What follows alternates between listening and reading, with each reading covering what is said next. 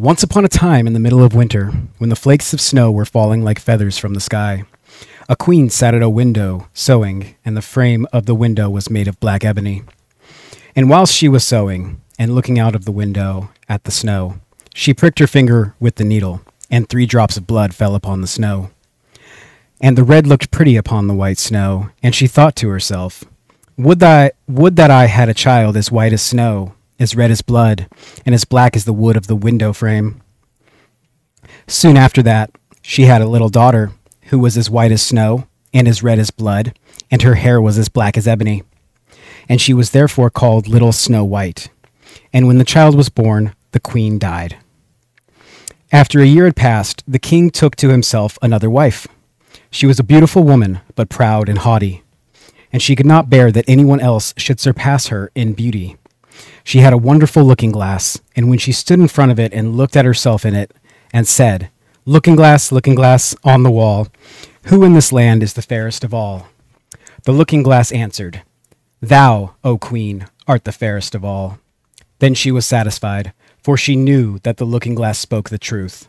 But Snow White was growing up, and grew more and more beautiful, and when she was 7 years old, she was as beautiful as the day, and more beautiful than the queen herself. And once, when the queen asked her looking-glass on the wall, who in this land is the fairest of all?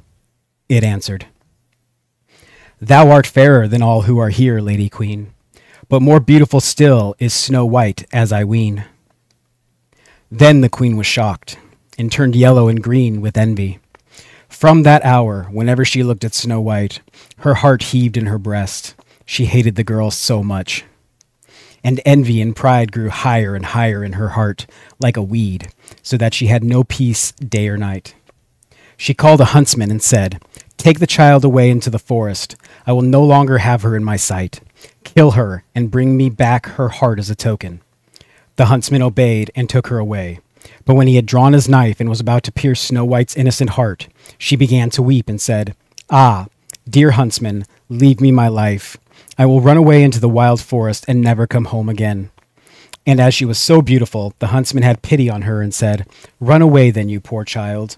The wild beasts will soon have devoured you, thought he, and yet it seemed as if a stone had been rolled from his heart, since it was no longer needful for him to kill her.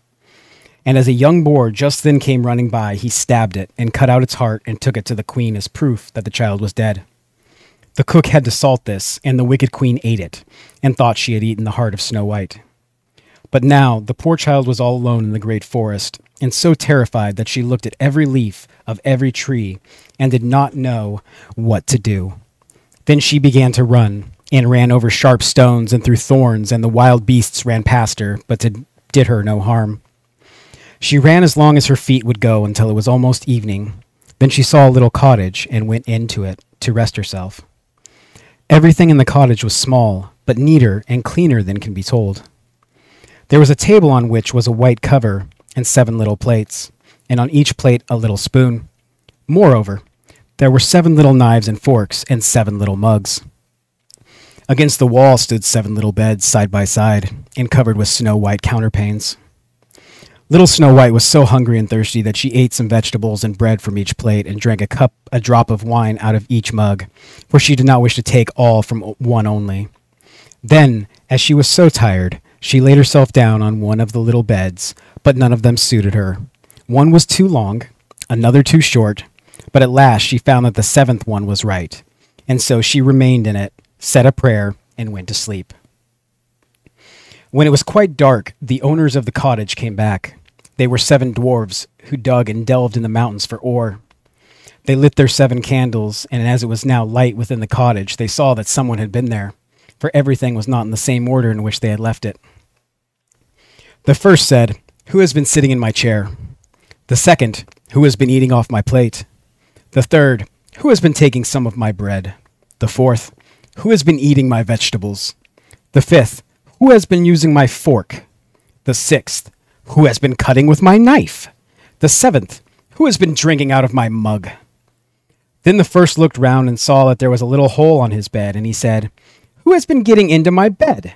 The others came up and each called out, Somebody has been lying in my bed too. But The seventh, when he looked at his bed, saw little Snow White, who was lying asleep therein. And he called the others, who came running up, and they cried out with astonishment, and brought their 7 little candles, and let the light fall on little Snow White. Oh heavens, cried they, what a lovely child. And they were so glad that they did not wake her up, but let her sleep on in the bed. And the 7th dwarf slept with his companions, 1 hour with each, and so got through the night. When it was morning, little Snow White awoke, and was frightened when she saw the 7 dwarfs. But they were friendly, and asked her what her name was. My name is Snow White, she answered. How have you come to our house? Said the dwarfs. Then she told them that her stepmother had wished to have her killed, but that the huntsman had spared her life, and that she had run for the whole day until at last she had found their dwelling. The dwarf said, If you will take care of our house, cook, make the beds, wash, sew, and knit, and if you will keep everything neat and clean, you can stay with us, and you shall want for nothing. Yes, said Snow White, with all my heart. And she stayed with them. She kept the house in order for them. In the mornings they went to the mountain and looked for copper and gold. In the evenings they came back, and then their supper had to be ready. The girl was alone the whole day, so the good dwarves warned her and said, Beware of your stepmother. She will soon know that you are here. Be sure to let no one come in. But the queen, believing that she had eaten Snow White's heart, could not but think that she was again the first and most beautiful of all, and she went to her looking-glass and said, looking glass, on the wall, who in this land is the fairest of all? And the glass answered, O queen, thou art fairest of all I see, but over the hills where the 7 dwarfs dwell, Snow White is still alive and well, and none is so fair as she.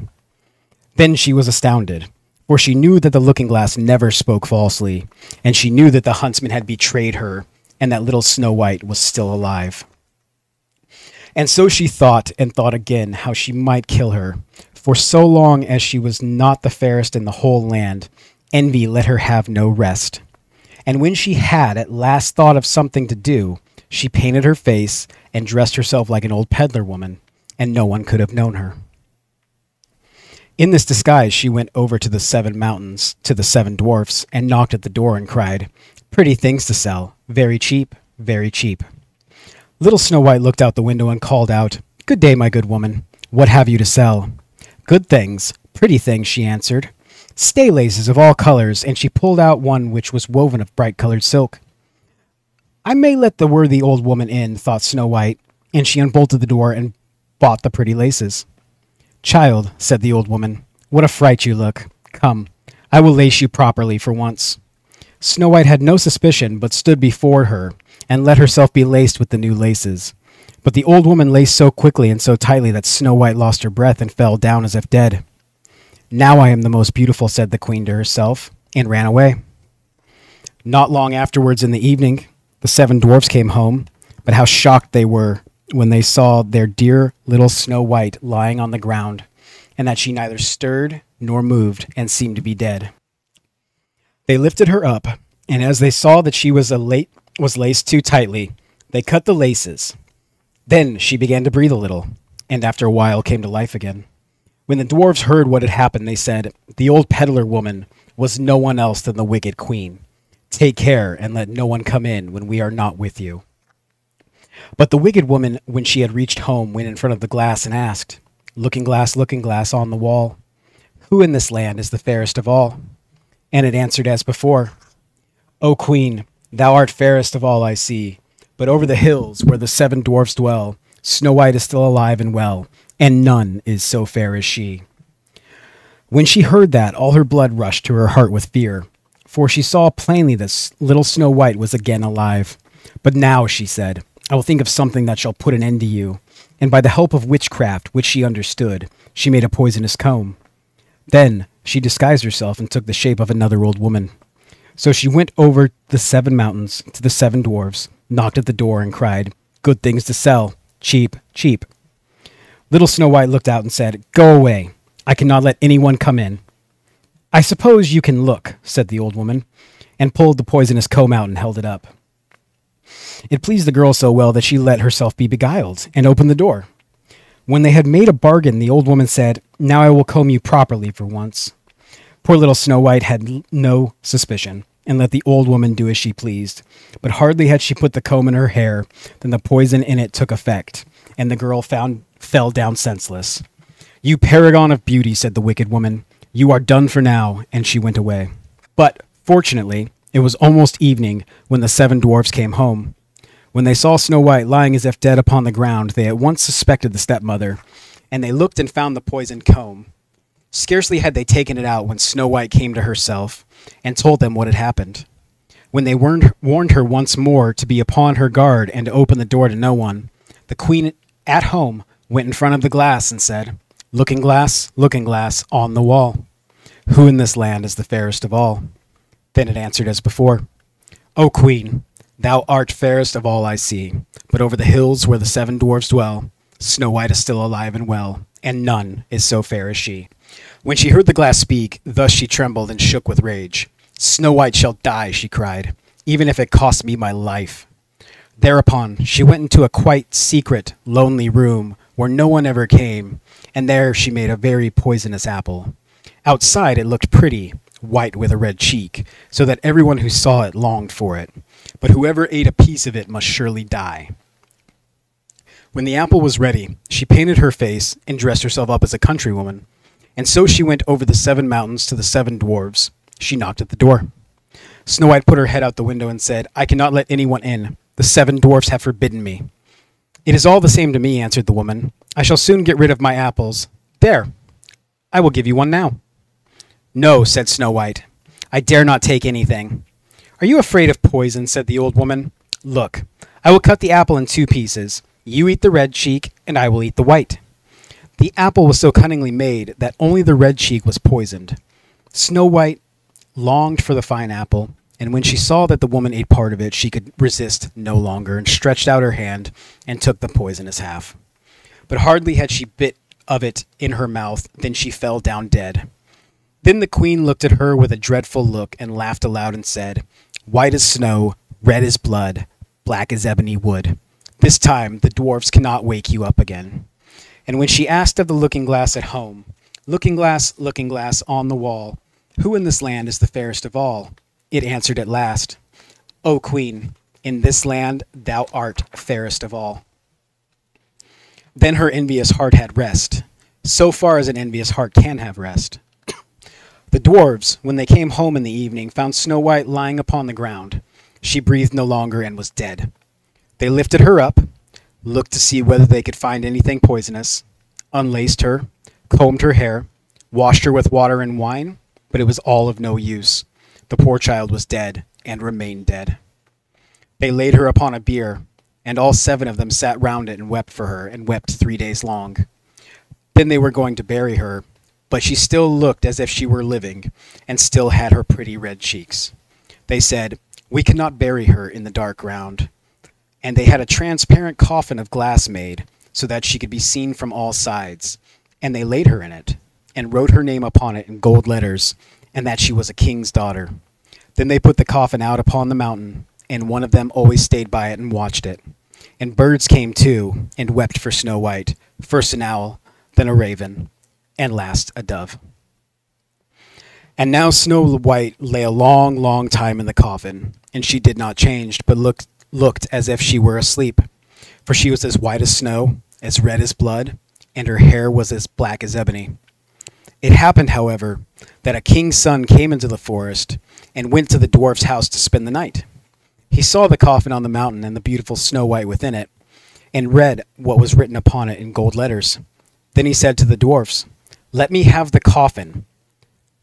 I will give you whatever you want for it." But the dwarfs answered, "We will not part with it for all the gold in the world." Then he said, "Let me have it as a gift, for I cannot live without seeing Snow White. I will honor and prize her as my dearest possession."